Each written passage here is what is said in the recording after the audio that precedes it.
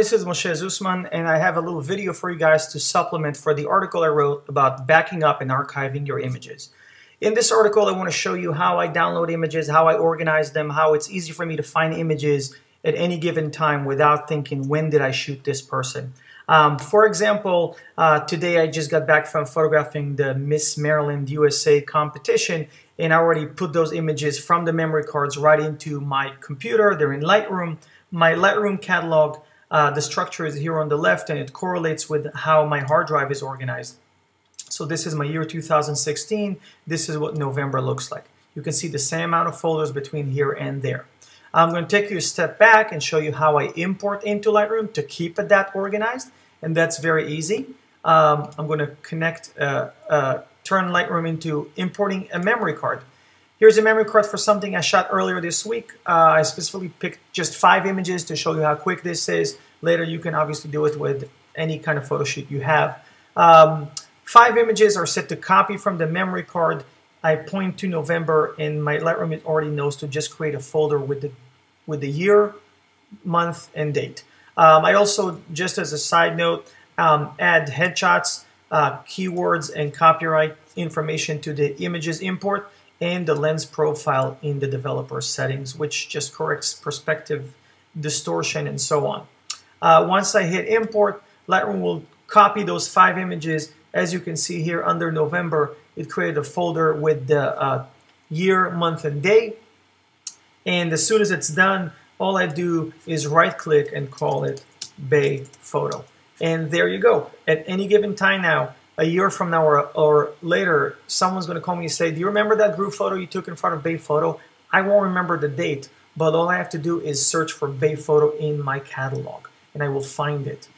So that's how it's organized in Lightroom. This is what my external hard drives look like. I directly copy every images I shoot to those external Western digitals.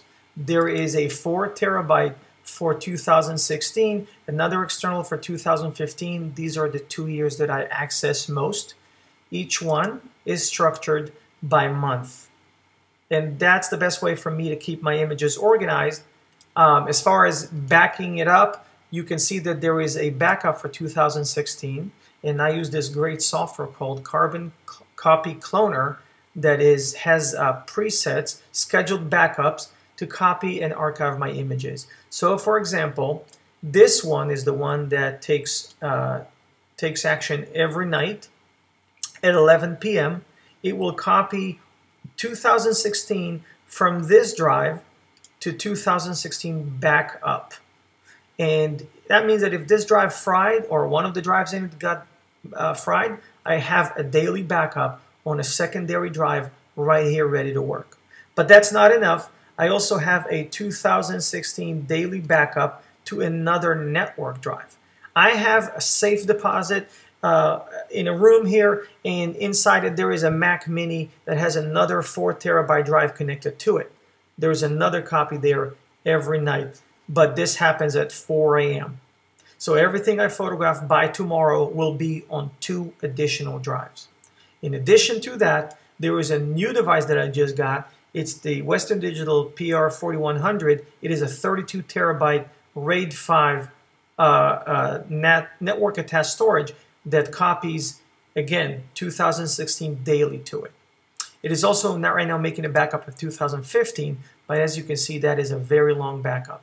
So there's a lot of backups that are happening here in the background while I'm not working on my computer, but that makes sure that everything is safe and there's multiple redundancies and a lot of extra copies for all my images. In addition to the 1-2 copies on my local computer and the 2 network copies I also have another backup, and that one looks like that. It is called Backblaze, and it's a little agent that is running in the background as a process on my computer. It is a $5 a month service that I found to be very useful. The 2 times I had to use it, I accessed my files really quickly.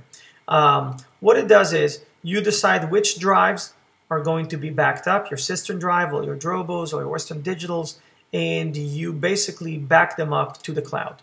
That means that if this computer got fried and somehow there was a flood and all my external drives and the local clouds got destroyed in an earthquake, At the very least, somewhere in Arizona in the desert, there's a server farm that hosts all my images.